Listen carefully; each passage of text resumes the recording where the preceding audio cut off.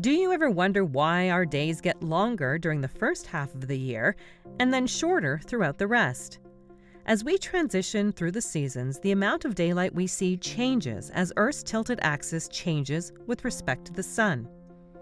Twice a year, Earth's axis is tilted neither towards nor away from the Sun, resulting in a nearly equal amount of daylight and darkness.